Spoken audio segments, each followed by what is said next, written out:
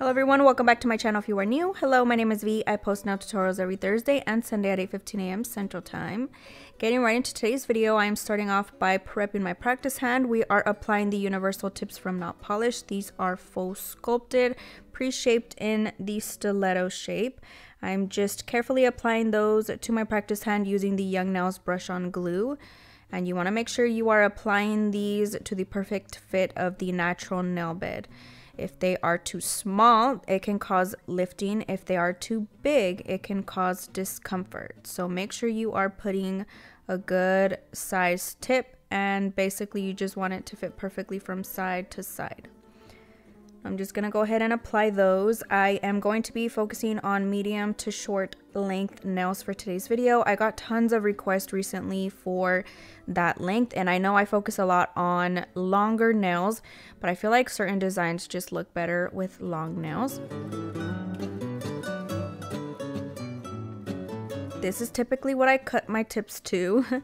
That's still a little bit long, so I'm going a little bit shorter, and I feel like that is perfect to my liking. Again, this is my interpretation of medium to short length nails. Everybody has their own version of it. I feel like this is kind of like the average length that most clients typically get. So I'm just using my craft scissors to trim off that tip. And a good way of kind of making sure you are cutting them all the same length is to grab the tip that you cut first and then use that as a kind of ruler to cut the next ones. Now that I have cut them to the length that I want, we are going to be shaping those tips. So for this step, I am using my Tammy Taylor peel and stick file, and I'm just lightly filing both sides and then the tip.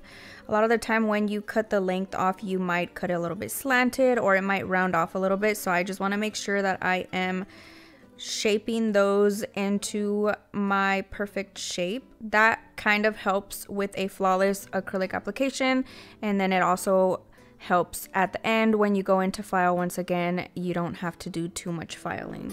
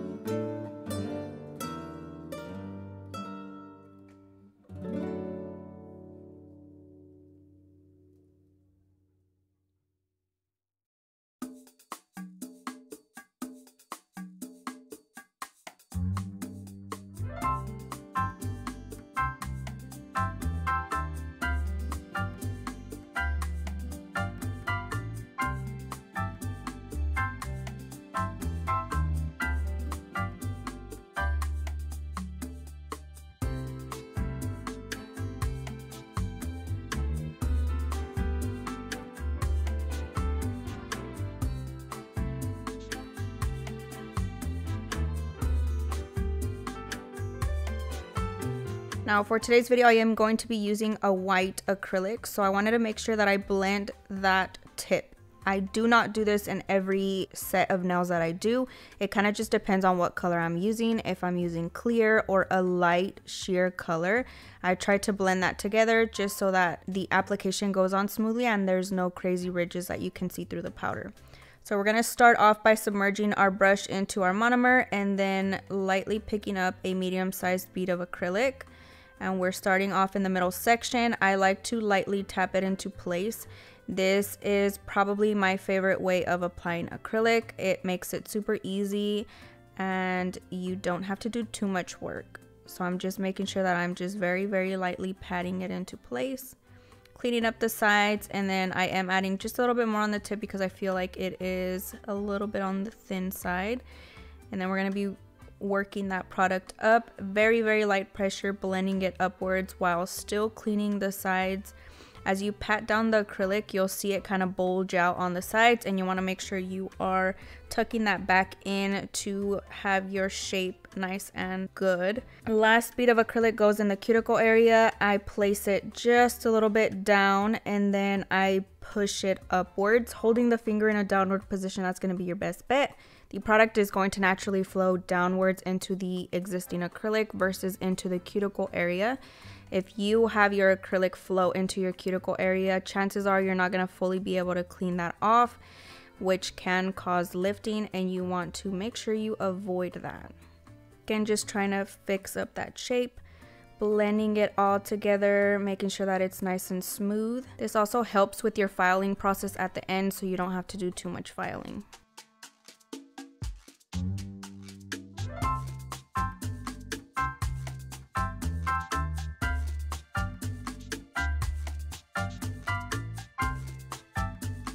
Now, I haven't done an acrylic nail tutorial for beginners in a really long time, so I figured I'm doing a shorter set of nails. I'll kind of run by it very quickly on today's video to kind of give a good refresher, and if you're a beginner nail tech, this should help you just a little bit. It's not super in-depth, but I feel like just seeing the entire picture kind of helps a lot versus seeing me apply it. So I am using the not polished acrylic for today's video. Along with that, I'm using their acrylic brush. I feel like products in general do make a huge difference when it comes to your application, whether we want to accept it or not. A lot of people say you don't have to buy expensive products to get a really good result, and I agree with that. However, it does make your life a lot easier if you are using good quality products. So Not Polished is definitely a really good brand to venture out to once you feel you are ready to make that investment. Definitely recommend it. Even if you get your base colors first, that is always a great start. So again, submerging my brush into my monomer, lightly tapping excess off, and then I'm going to be picking up my medium-sized bead of acrylic, placing that in the middle section, very, very lightly tapping it into place. And as you can see, I'm also moving my finger wherever I feel I need better view. So you'll see me working on one side, and then I move it kind of to where I can really see what I'm doing. It is going to help tremendously if you guys are struggling. Don't feel like you need to hold your finger in one specific position, because I feel like you're basically setting yourself up for failure. So make sure you are moving the client's finger or hand to help you give them a good set of nails. Again, cuticle area, you want to make sure you are holding the finger in a downward position and really cleaning up that product. And I'm just adding a little bit more in the middle section because I felt like it needed a little bit extra thickness. And then just gently patting it into place, blending it out with the existing acrylic. Now, one of the main things to get your acrylic application down very well is definitely going to be your liquid to powder ratio when it comes to picking up beads. You hear me say all the time, medium-sized bead of acrylic, small bead, large bead, but if you truly understand what that is, that's gonna help you a ton versus just kind of going in without knowing what I'm talking about. I do have a video fully in depth on that specific topic, which I feel like will help you a ton if you are struggling in that area. But when I tell you it is really important to have that ratio down perfect, it honestly makes a huge difference. You're going to pick up the perfect bead with the perfect consistency to be able to get the perfect application. And that is exactly what you want. It helps with your time. It helps with the retention of the nails. So definitely take your time, practice your liquid to powder ratio. It's going to make a huge difference.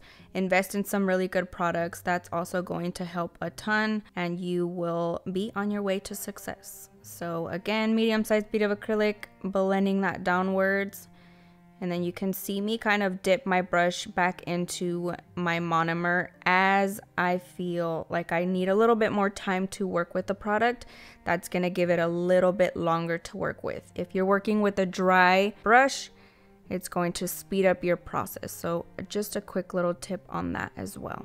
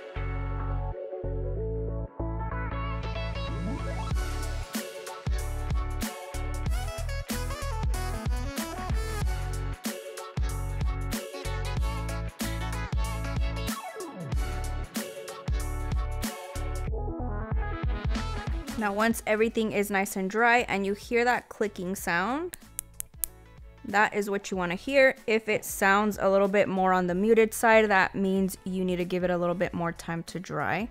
But once everything is nice and dry, you're able to hear that clicking noise. You can go ahead and start filing. For this, I am sharing with you guys my e-file process. I am using the Kiara Sky rechargeable e-file for this step. Along with that, I'm using the 5-in-1 bit from their website as well in the color Rose Gold medium grit. And I start by gently filing around the cuticle area, and then I go vertically up and down very carefully with very light pressure, just trying to smooth out that surface as best as possible. If you don't have an e-file or you're not fully comfortable using it, always remember you can use a hand file, basically the same process. Just be a little bit more careful because hand files, for whatever reason, can be a little bit more tricky to work with as they are a lot bigger and you can nick the cuticle area very easily if you do not season the file. And always remember to hold your client's hand in a very still position as best as possible, and make sure you are holding your e-file very well as well.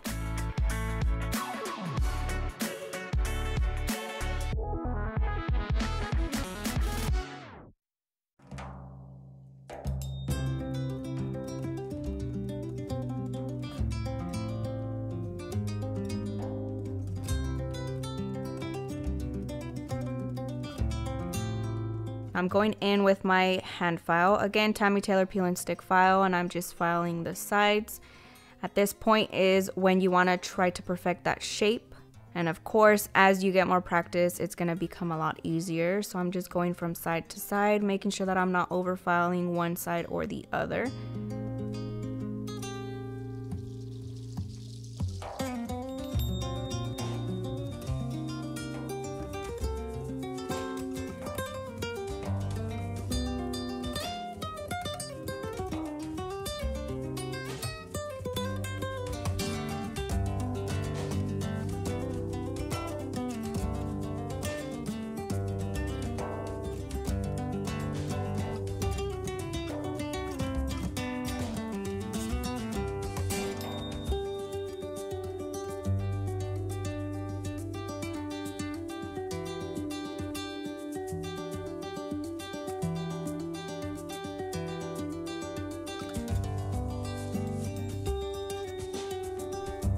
Now another really good thing and helpful way of getting the perfect shape is to flip the hand around to look at the nails from the client's perspective. If you're familiar with my video, I say this in every single one of my videos, but this is going to allow you to look at the nails from a different perspective and ultimately the client's view, which is what is really important. Sometimes from your view, it'll look straight, but when they look at them, something might be slightly off, and to avoid them asking you to fix something, just go ahead and make sure you do it right the first time.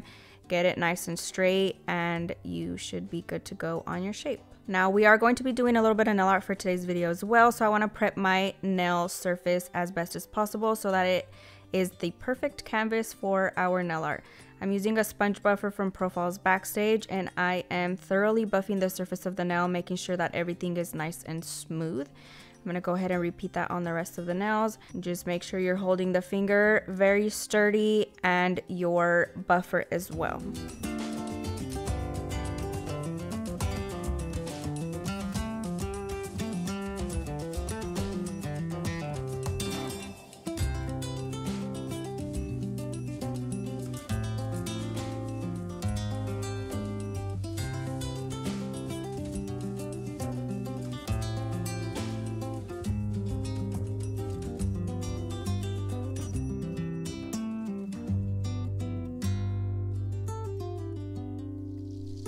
Now you want to clean the surface of the nail and the hand. Make sure it is nice and dust free so that none of the particles get into your nail art. I always love to use a lint-free wipe and some Young Nail Swipe for this step, but you can always have your client wash their hands just with water, and that will help rinse all of that off.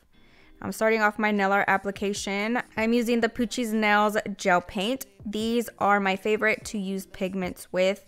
I'm sure you guys are familiar if you watch my videos, but this is the perfect gel paint to use for raw pigments or any type of product nail art that you want to stick to a tacky layer. This one cures in a tacky layer, which is exactly what you need to grab those pigments or glitters or anything like that. So I am using that and drawing a very simple kind of swirled design. I'm going to be doing that randomly on all of the nails.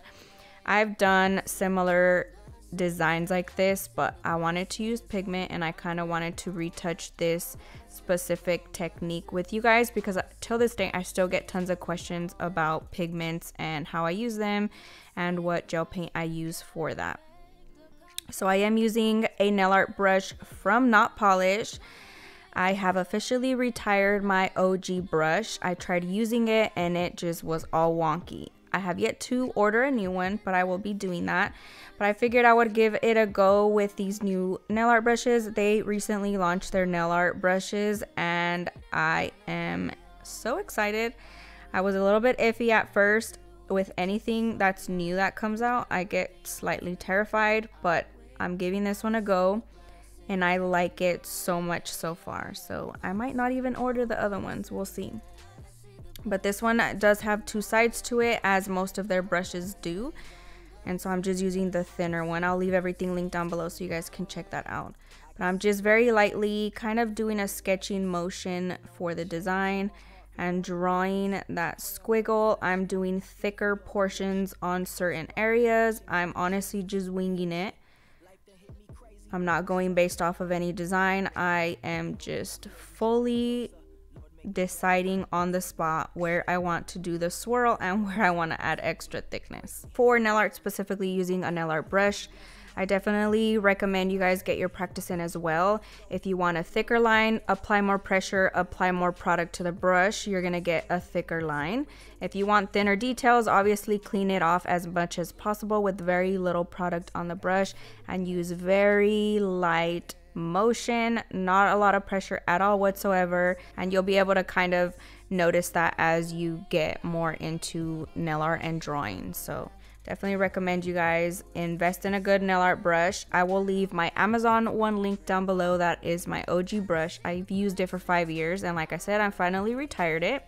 And then I'll leave this one linked down below as well. Really good quality so far in my opinion. It is the perfect thickness. They do have different lengths and different thicknesses as well, but I like to try to stay with a smaller one. Now you want to cure these in the light before you go in with your pigment. I am curing that in my Kiara Sky rechargeable light.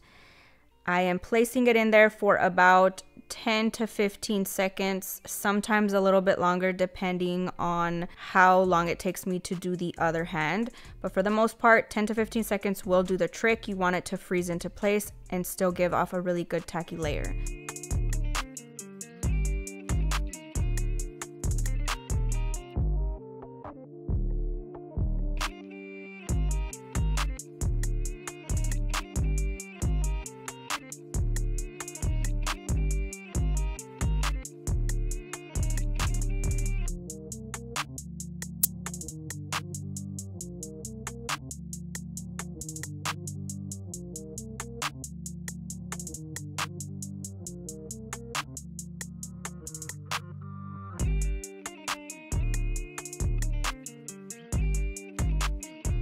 Now I am using the pigments from Not Polish. They are also new on their site and I was so excited to try these out. It comes with tons of different colors. Again, I'll leave it linked down below. And for these pigments, I honestly just opened them all and I am using my makeup applicators that I have specifically for my pigments. So they're all stained a certain color and I just continue to use those whenever I need them. I'm just doing like a rainbow effect and then taking a dust brush and dusting that off. The pigments are going to grab only on the surface that has the gel paint. It is really important to not worry about it getting stuck on the nail or anything like that. Now you do see a little bit left behind on the cuticle area, but that is specifically because this is a silicone hand and not an actual person's hand. It is a lot easier to remove from a hand that is from an actual human. So I'm just gently rubbing those in and I am obviously trying to just stay on the gel paint portion, but do not get scared. They will not stick to anything that doesn't have a sticky layer. And you will see how easily I can just dust that off with a dust brush. And then I'm just kind of alternating the color effect on each of the nails. I still wanted to do the rainbow effect, but I'm kind of just changing up the placement. And just rubbing those in very firmly. Super, super pigmented. I love these colors. They're super pretty. In my opinion, these are a must to have in your nail art collection. You can do so much designs. They're just really good. The colors are super vibrant. So definitely a must on my list of nail art products. This is for my day one. Showed up. Day one before the glow up. Don't need ask for them, show love. Don't need ask for them, show love. Show love. Izquierda pa derecha, dale bien facha. Yo quiero que tú bailes, dale sin parar. Todo mundo, hey, quiero vacilar. Shake it, shake it, and I'll throw it right back. Ooh, take it back to when nobody used to know me. Let's tell them I was just chilling with my homies. Now that we're popping, everybody. Now with loose pigments like this, I love to use both shiny and matte top coat. I feel like they just look so pretty either way. But for today's video and the purpose of today's video, I am going to be doing shiny. This is Gloss It from Not Polish. I am just thoroughly coating that nail with this top coat and making sure that I'm really getting into those areas that have the nail art. You want to make sure you fully coat it and it seeps right into it so that it protects it and the nail art lasts the entire time. Again, very thin coats of this. If you are wanting to do matte instead with the pigments, definitely recommend you guys still put shiny top coat. The matte will lift the pigment and it won't be as vibrant. So always remember, if you're gonna do matte, top coat it with shiny first and then do matte. That basically concludes today's video. I hope you guys enjoyed it. If you are a nail tech beginner, make sure you check out my playlist for you guys. Other than that, I hope you guys enjoyed it. Thank you guys so much for watching and I'll see you guys later.